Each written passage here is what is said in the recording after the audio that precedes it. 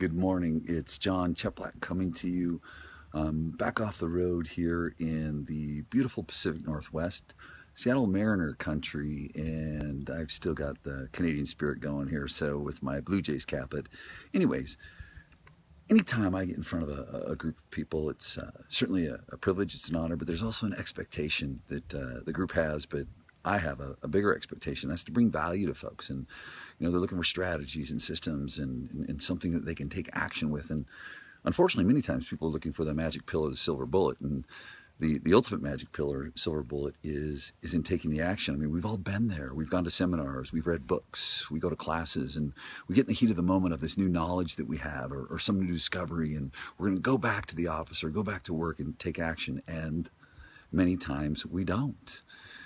Here's what I've discovered over time is that those people that actually do move into action, do move into productivity, have taken that long journey from their head to their heart.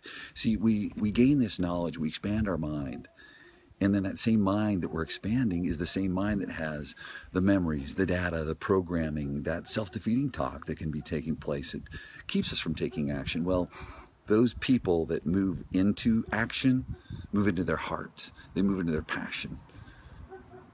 They understand that the heart is more powerful than any self-defeating talk that can come from the mind. So, expand your mind, then move into your passion. And what I've done is, you'll see in the first comment box below this video, is I posted a blog over the weekend, just sharing some of my thoughts and observations and a good little story that I think you might enjoy. So click on the link in the first comment box, check out the blog, and let me know what you think. Have an amazing week ahead, and I will talk to you all soon.